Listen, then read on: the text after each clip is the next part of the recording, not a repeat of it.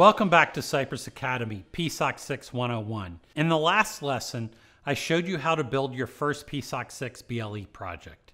In that project, we used a Bluetooth SIG specified service, specifically the immediate alert service. While I was looking through the Bluetooth SIG specifications for a custom service, I couldn't find a Terminator robot service definition anywhere in the spec. And that's a problem, because we know we want to control that thing with Bluetooth. So what do? Well, the answer to that question is simple. We need a custom service. Is that going to be hard? Nope, not at all. What is this project going to do? When the device turns on, it's going to start advertising. And when there's no connection, the red LED is going to blink.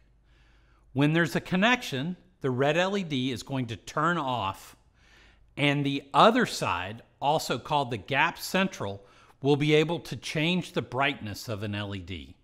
Simple enough, eh? All right, let's build a project. Start by creating a new PSoC 6 project called 3.2 Simple BLE Peripheral. Next, let's change the build settings to include FreeRTOS with a heap setting of 4 and the standard I/O redirection. Now I'll go to the schematic and add the BLE component, a UART, 2 PWMs, 2 digital output pins, and 2 clocks.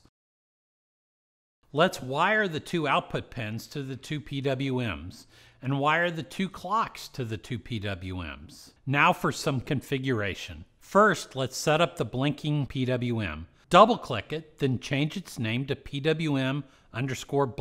Set the compare value to 500 and the period to 999.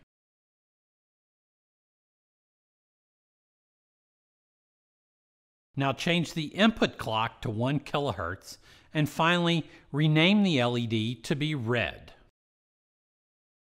So I'm sure you guys remember from before that this will result in a 1 Hz blinking LED.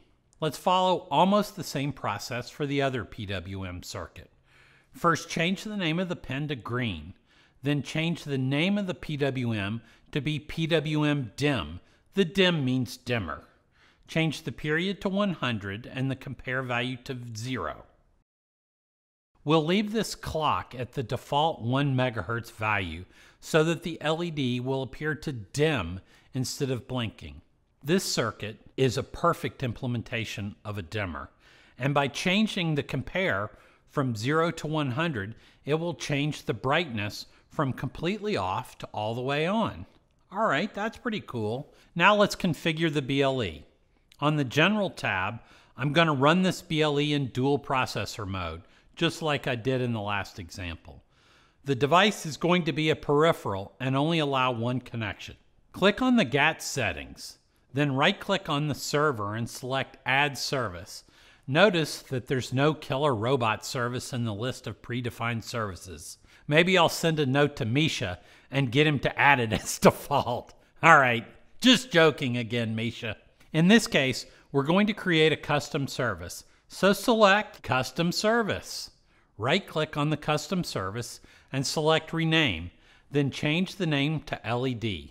Now let's change the name of the custom characteristic to be green. On the other side, remember the gap central or the phone side, we want them to be able to write a uint 8. So leave this set as uint 8 and click Write so that the permission will be set as writable. Next, let's add some information so that the other side knows what green means. Right-click and add a descriptor, characteristic user description. Then let's type a description like, say green brightness 0 to 100. Finally, delete the custom descriptor as it's not needed. Now let's configure the gap settings. First, give this bad boy a name. How about PSoC 6 LED? Then change the advertising settings to General Discovery mode so that it will never time out, which wastes a bunch of power, but it certainly makes it easier to find. The last step in the BLE configuration is to set up the advertising packet to have the device name and the fact that it has a custom service, the LED service. Now we'll go to the design-wide resources and configure the pins. Set the UART to P50 and P51, then the green to P11 and the red to P03.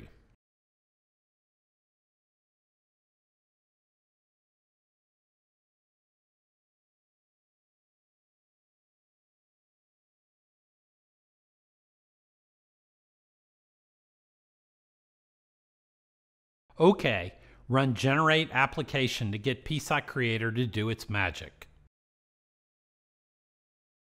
Let's modify the FreeRTOS.h to get rid of the warnings, include semaphores, have more heap, and set the max call to a good priority.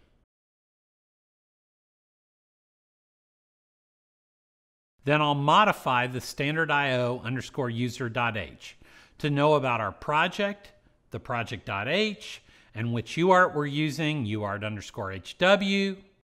In order for the system to run in dual core mode, I need to add Ble Processing Commands to the main_cm0p.c.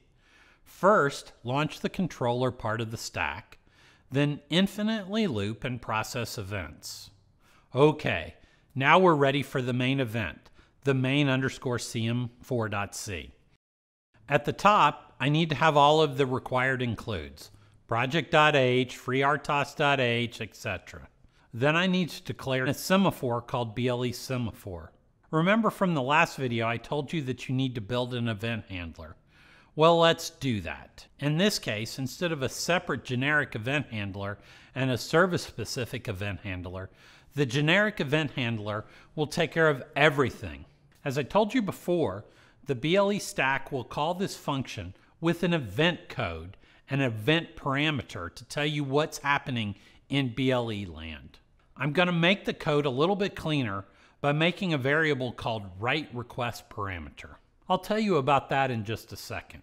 For this project, there are 4 events that I'm interested in. Stack on, which happens when, oh yeah, the stack turns on. Gap disconnected, which happens when the remote device disconnects. Connection indication, which happens when there's a connection. And write request, which happens when the other side sends you a write request. This event will be generated when a write happens to the green characteristic in our custom LED service. As before, the event handler function is just a big switch statement. So when the stack turns on or when there's been a disconnection, we're going to do exactly the same thing. Specifically, I'll start blinking the red LED PWM, then I'll start advertising, and finally I'll reset the green LED PWM and disable it. The next case handles the new connection. In this case, I'll turn off the blinking red LED PWM and start up the green LED dimmer PWM. The final case occurs when the other side writes to my device. Up until now, we've only looked at the event codes. Now we need to use the other parameter to the function, which we declared as a void pointer. As you guys remember, a void pointer is just a generic pointer. It can point to anything in memory. Well, in the case of a write request, that pointer is going to point to a structure called the write request parameter. So I'll cast the void pointer to a pointer of type cy stc ble gatS write command request. And that's quite the mouthful. It only took me 4 times to say it in this video. The write request parameter has a bunch of useful information in it, including which GAT characteristic was written by the central. So the next thing I need to do is make sure that the gap central was actually writing to the green brightness characteristic. If it is, then I extract the value that it wrote, make sure that it's less than 100, remember the value from the PWM, then it will update the compare value in the PWM, which will change the brightness. Finally, I have to call the write response function to send the response. You might remember that in BLE, there's 2 kinds of writes, a write with response and a write without response. In this case, we've implemented the write with response. Now that I've built the BLE handler, all we have left to do is make the BLE interrupt service routine, the BLE task, and the startup code. I'll start by copying and pasting that code from the last project. It really is almost exactly the same. This time, we don't have an IIS callback, so I'll delete that from the task.